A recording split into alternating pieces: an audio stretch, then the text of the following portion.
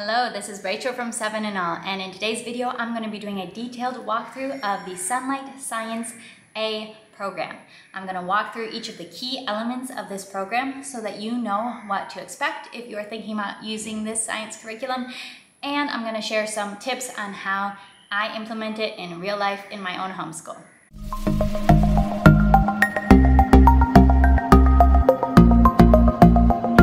Let's dive right into this curriculum. This is level A, and the main science topics being covered are light and sound waves, biological features, space systems, and engineering design. This is the instructor's guide, which is a key element of the program. There are other elements, and I'm going to walk you through each key element.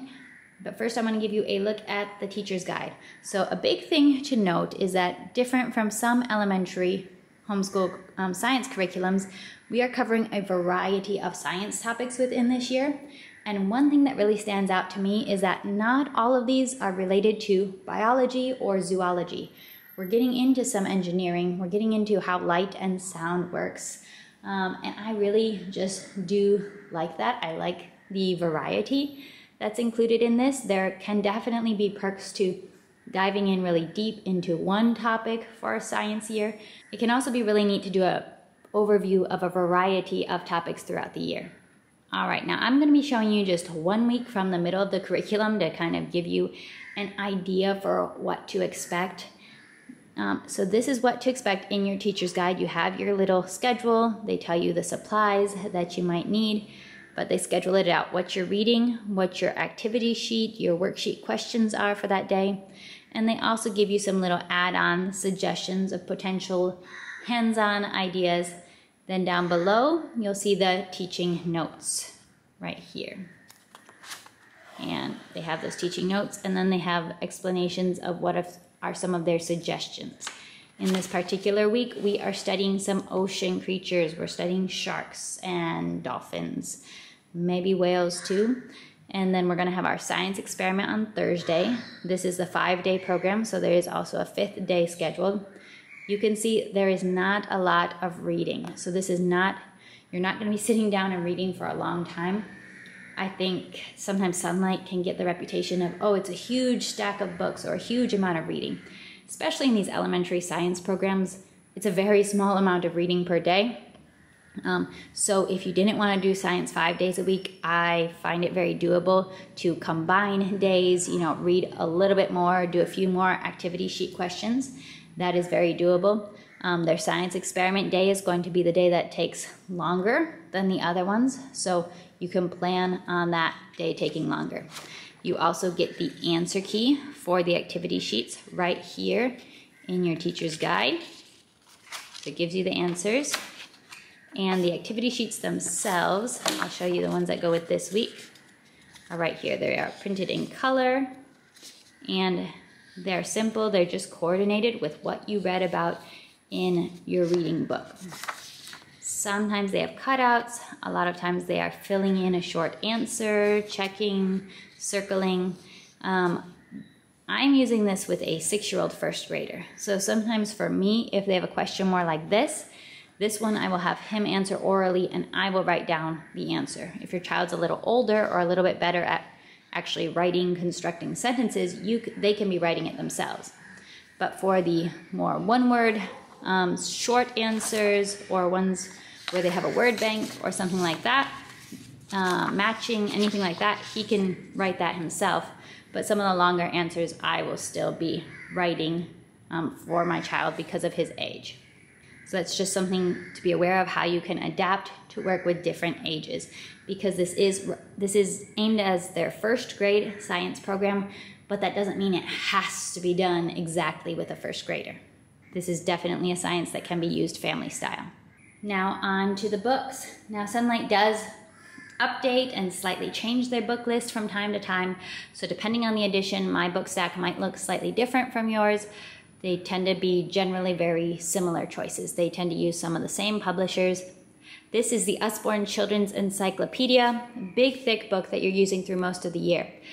Do not make the mistake that we did and buy the program without this book, because there is the option to do so in case you already own it from purchasing it with the history program because the history curriculum uses the same encyclopedia because parts of it are related to history. So we accidentally bought it without this at first. I'm just trying to warn you. Make sure you don't choose that option if you are purchasing directly from Sonlight, because this book is definitely needed. And this is a very typical Usborne encyclopedia right here. And a lot of times you're just reading 2 pages, those 2 pages for the day, and that's it. Then some of the other variety of books you have here are Marshall Williams' Hooray for Inventors. We have a little biography of Pasteur and his story. So you spend several days reading through his story of discovering microbes. And then these are going into different topics. What makes you ill? Sounds all around. They use several books from this Let's Read and Find Out series, which is excellent. Sounds, and then light. Usborne, several Magic School Bus books tend to be scheduled in these early programs from Sonlight. And then my year has the Usborne Lift the Flap Engineering for our engineering concepts. So those are the books. Like I said, it's not a huge stack of books. There is one more book, and that last book is this beast, which is pretty incredible. It's a very valuable, very well done book, and this is for the science experiments. But this is much more than just simply explaining to you how to do an experiment. There are big pictures in here, there's background information, there's teacher information to help you understand what's the goal here with this experiment. A lot of explanation of exactly how to do the process, information on, okay, what's happening when we're looking at rainbows, refraction.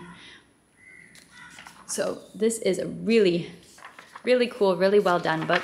And this is for the science experiments that you are doing throughout the course. Now, I also want to mention this is not the only element or only thing that you're using for science experiments.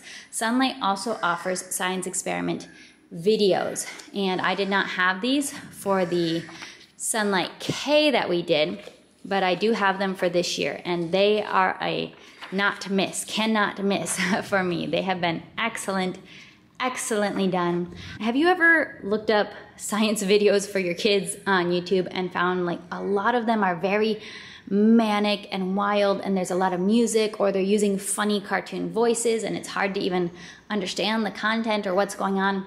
The Sonlight science videos are not like that. They are I've been so impressed consistently. They're well done, they are funny, engaging, they're worth watching, but they're also calm. They also speak at a slow enough and clear enough pace that kids can follow the action. They can follow what's going on and actually get the information that they're supposed to be getting from it, which can be difficult with some of the much more complicated wow factor cartoonized science videos. So just want to say a little plug that I've been consistently impressed with their science videos, and I'm definitely happy to be using those alongside this book.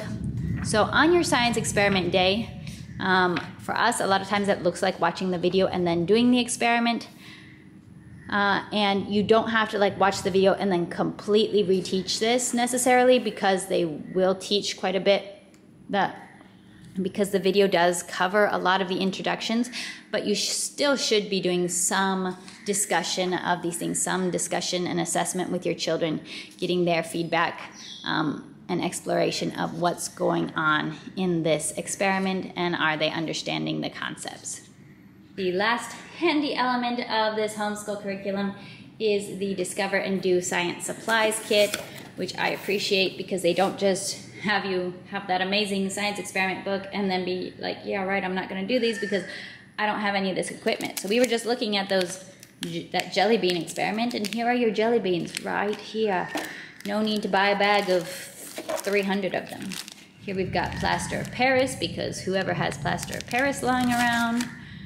We've got some tweezers, and I've heard people say, oh, you know, it's too expensive. How do we need to buy multiple science kits for multiple kids? You definitely do not need to buy multiple science kits, and to a large extent, they're actually pretty reusable as long as you use them Well, a lot of the pieces are pretty reusable. So for example, we used this styrofoam ball for an experiment about the rotation of the Earth and the Sun, and you do poke a little hole in it as part of that experiment, but it's totally still usable, and I've got it still right here. So if I'm using this curriculum again with a younger child in the future, I still have this random styrofoam ball that I might need that I wouldn't otherwise easily have. So there might be some pieces that get used up and need to be replaced, like say the jelly beans, but quite a few of these things, or balloons, probably the gloves, some things might need to be replaced. But the nice thing about the science kits is they're going to have some of the weirder or more random elements that you might find yourself needing. So we got some little push pins here, straws, and a dipper. So these definitely do come in handy. And depending on the year, some of the materials are a little stranger than others probably.